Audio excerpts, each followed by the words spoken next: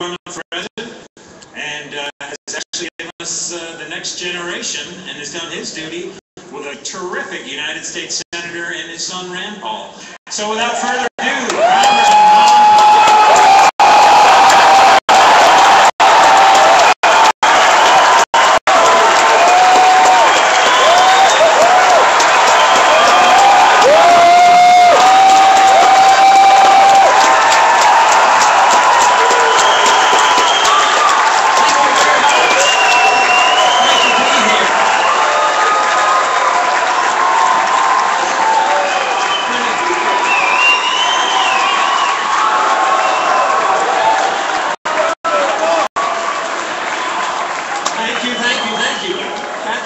introduction. Thank you for that very nice welcome. A lot of Friends of Liberty in this town. Well, when I came here, I heard Kurt won a little election, a nomination today. That was very nice. So congratulate Kurt. So it is nice to be here. You know, 5 years ago when I first started doing a little bit of campaign nationally, I have to confess, you know, I didn't know what to expect in Minnesota. I had no idea. But I did have this idea that it was, you know, so receptive to the freedom. Someone just fell down on the stairs. How delighted I am for the many times I've come back over the last 5 years. Receptions have always been just great. So congratulations for joining the revolution.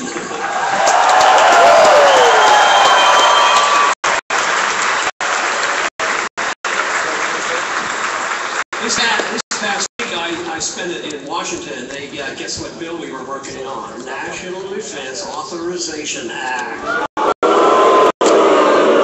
I'll tell you what they did, there was a lot of, you know, they say it needs a lot of compromise in Washington.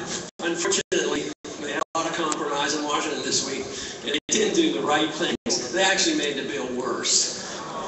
Where some of this arrested by the military was recommended, or it should be, now they must do it on some of these arrests. And we had the up and down vote on the amendment to strike that provision where the U.S. military is permitted and encouraged to arrest American citizens, not given a trial, and held indefinitely. And we couldn't even win that vote. We had about 180 vote with us on that, so it is, you know, there's a growing number. But there was one vote that had to do with ending the war. I assume there's plenty of people here who would like to see us end the few wars and get our troops out.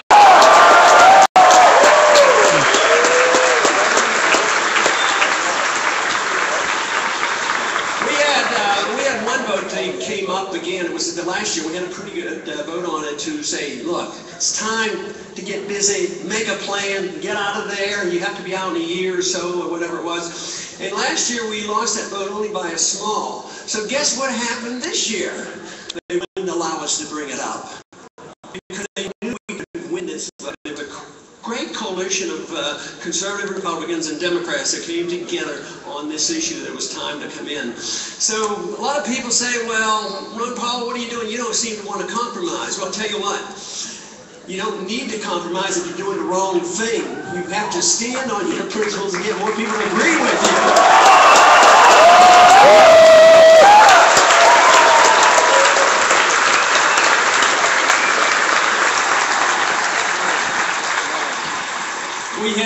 We had another compromise this week. It's called the Export-Import Bank. And I think it was $390 billion. I can't believe it was that big. So there was a big article in the Washington papers today saying, maybe there's a new time coming. They're working together now, Republicans and Democrats, both towards corporate welfare. So this isn't what needs to be done. We need to have people come together, and I've argued the case that we do come together in the defense of liberty and bring people together, whether liberals or conservatives or modest Republicans, come together and do the right thing. You know, why don't we just come together and also obey the Constitution? That would be,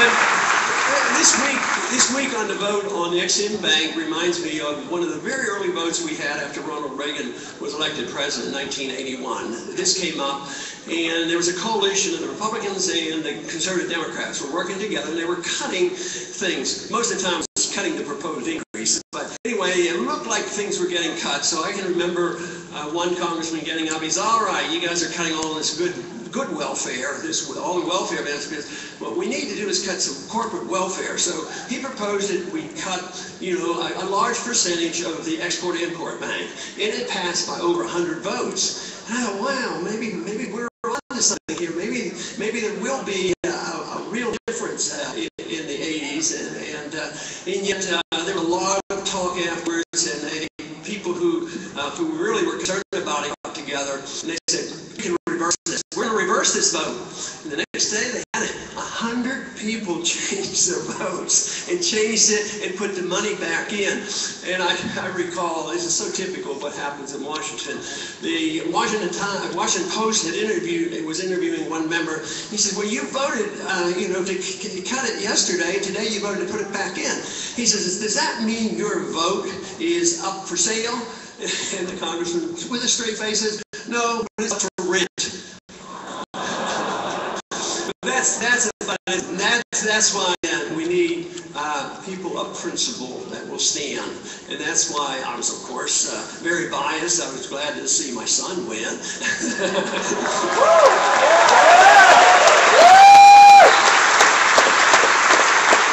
I would like to see Kirk Bills win come to Senator.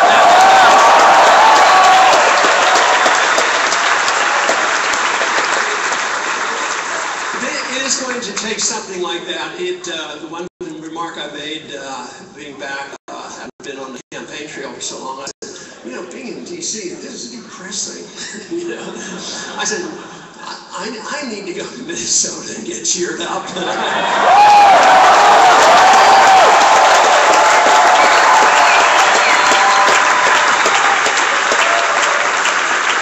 And this is where I have hope. Visiting with groups like you and visiting the college campuses, you've heard me say many times, there is a revolution in ideas going on. And it isn't a narrow revolution. It isn't just sort of a conservative group of the Republican Party. It's much, much bigger than this. I am convinced that, we have a good support in the Republican Party for this liberty idea, the liberty ideas. But I'm also convinced from traveling around the country, I talk to, going through airports, that I am convinced for every vote we get in the Republican primaries, there's at least 2 out there that are independent or even Democrats who will look at these serious principles of limited government, personal liberty, less war, and doing something with the Federal Reserve System.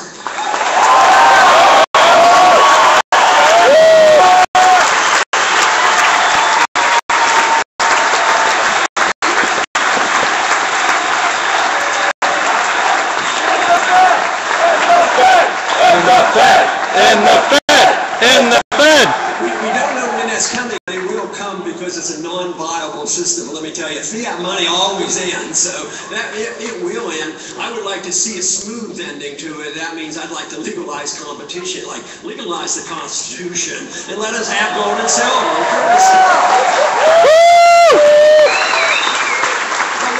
Why that issue's been so important to me is not only it fascinates me about monetary policy, but it's also related to our personal liberties. It relates to the Constitution. It relates to personal liberty.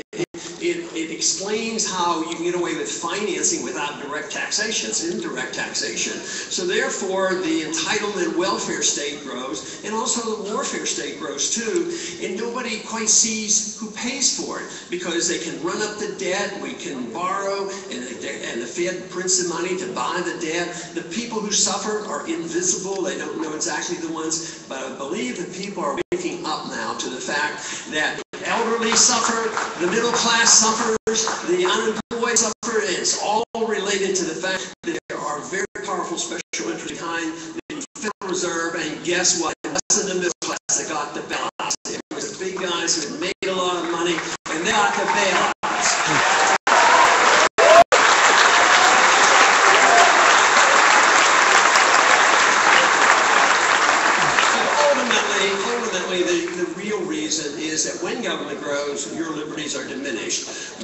it's diminished through what they put in the National Defense Appropriation Act, Authorization Act, whether it's the Patriot Act or whatever they're doing to do these good things for you, none of it can be financed without, you know, the shenanigans through the Federal Reserve System. So as government gets bigger, your liberties are diminished. And that is what government should be all about. Government should be very limited, and we know precisely what the government should be there for. And the founders knew this, and it is not to manage the entitlement system. It is not meant to police the world. It was there to protect our liberties against any encroachment.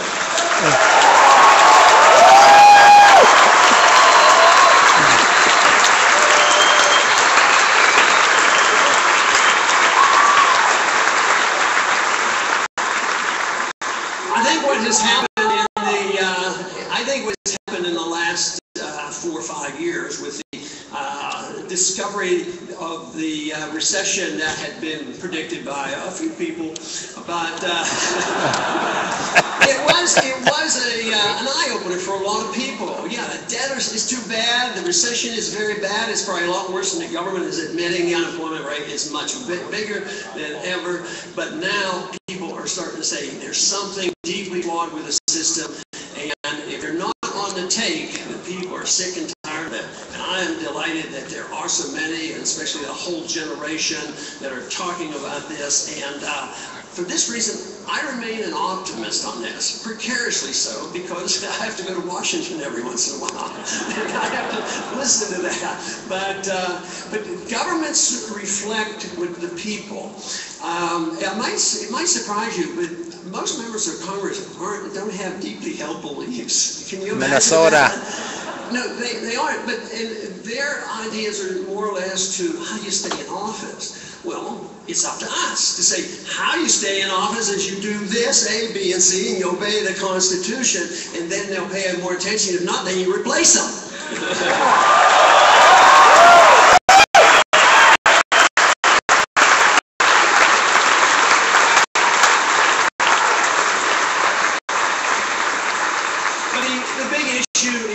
Personal liberty. I've talked about it a lot, and for so many years now, probably 100 years, we've taken liberty and we've chopped it into pieces.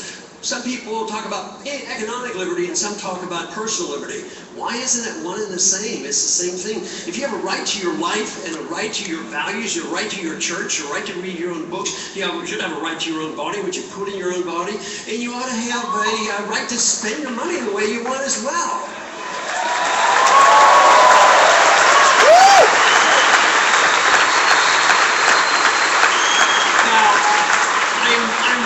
Something I saw in the audience here just a minute ago, that we will know when the Republic is returned to us. That is, you'll be allowed to drink raw milk whenever you want to. Raw milk.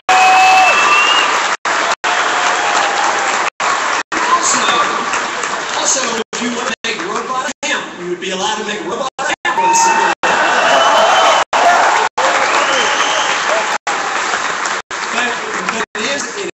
Personal liberty and responsibility, and we've had a grand test in this country. It was the greatest test ever in the history of mankind. We had the wealthiest country ever, but we are not wealthy yet. We think we are. We're fooling ourselves, because the inherent wealth is based on debt. We are the biggest debtor. That is our problem. We live way beyond our means. The entitlement system is deeply flawed morally and constitutionally and economically, so it has to go. And believe me, this idea that we can police the world and tell other people how to live and think we can afford it, we can. I think we have an obligation maybe to influence the world with our good values by practicing them and setting an example where other countries would want to emulate us.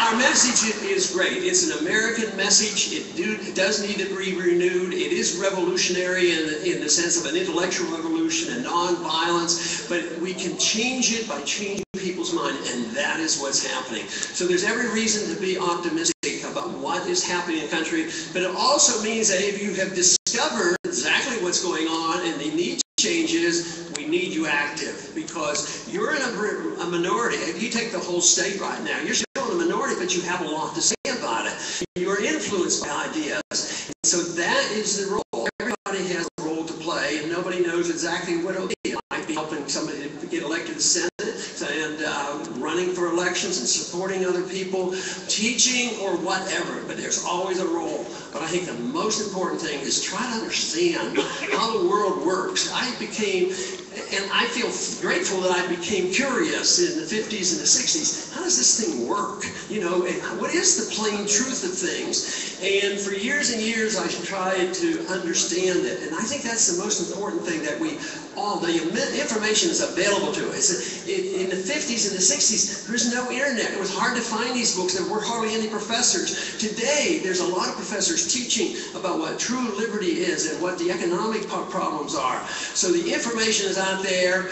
and in some ways, you should be comfortable. I'm comfortable enough that you will pursue it, because I think the burden is greater on you who know what the problems are, and you know the answers. You study them and you can offer it, and you won't have to worry exactly what you have to do, because somebody will make use of your talents. That is what I encourage, and to be grateful that we still have a country that we can still get together and have elections and work together.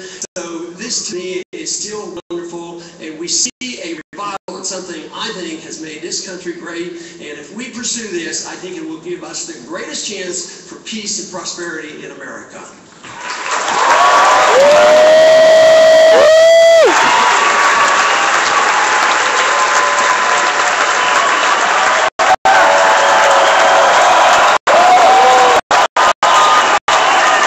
Look at all those signs.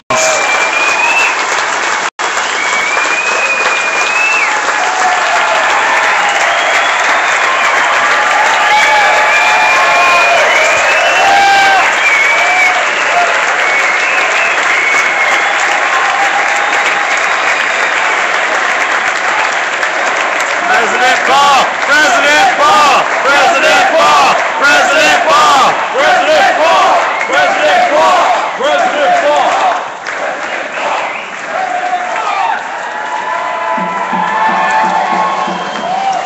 Okay guys, I'm cutting this out because I'm going behind the scenes. All of you know that the congressman will actually be around tomorrow, actually doing a very, very reasonably priced fundraiser for your Republican Party tomorrow morning. $20. It's practically Okay guys, I save this, you can download it, and I'll see if I can bring up a live stream later. I'm going to go up to the war room and see what's going on, alright? Details Bye. will be available.